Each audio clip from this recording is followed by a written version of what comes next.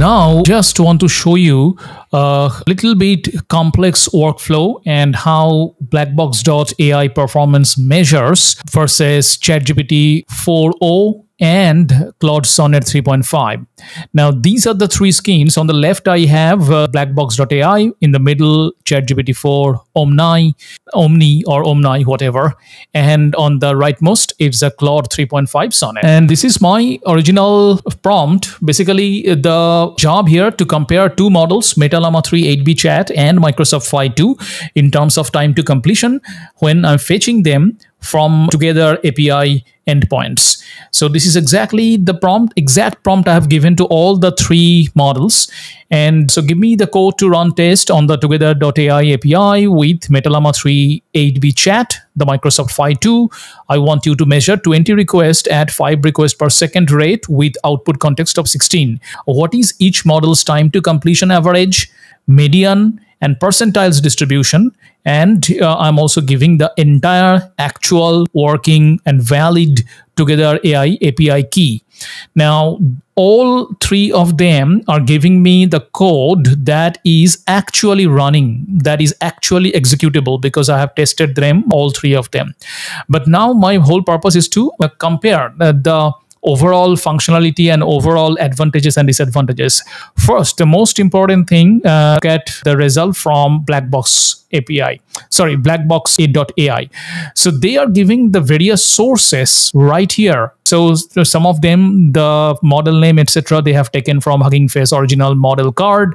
For Together AI API endpoint and related API codes that is using Python, they have taken from Together AI documentation. That's what is giving. And also they have taken something from Llama 3. So all this code that Blackbox.ai has given, that can be actually checked just in case that if some of these are hallucination or not, you can always go back and check it, each part of them. And that's extremely important when you are writing code in an enterprise setup.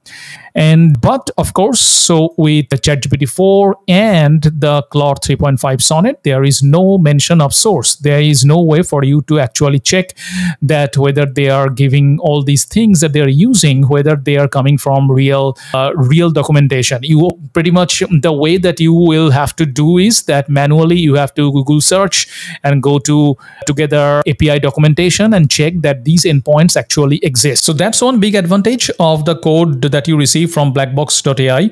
Otherwise, in terms of the actual code content, I had a look at them. So one particular difference that I saw, that Blackbox.ai is using the statistics library instead of NumPy to calculate all these statistical metric here. That is, I want the quantiles, I want median, mode, etc.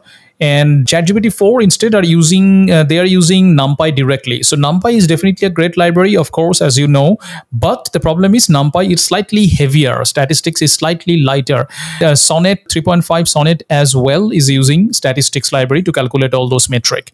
And now the big thing, which is actually seeing whether the code executes within your respective browser. So I told GPT-4 Omni to execute this code, and it started first analyzing, but within probably 30 seconds or so, there was an error and it stopped in between and gave me this error that it appears that there is a network-related issue preventing the code from reaching Together.ai API endpoints. The issue typically arises due to DNS resolution failures or connectivity problems. I actually tried a couple of times, and both the times I got similar kind of errors with GPT-4o. And I told the same thing as well to Sonnet 3.5 to execute the code. Is my prompt, execute this code.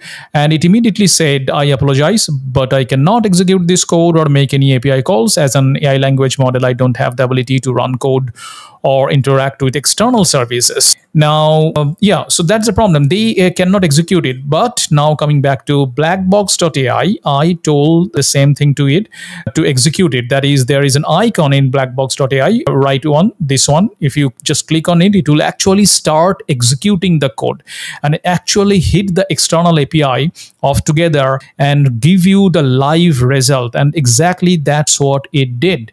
So this is the final output after executing the code. So that's a great advantage when you are specifically building something which requires you to go to third-party API endpoint and get result, and you are experimenting multiple APIs, and you just don't want to go back and forth between your IDE, etc., to compare your code. This is great advantage of Blackbox.ai. You can directly execute the code within it and see the result.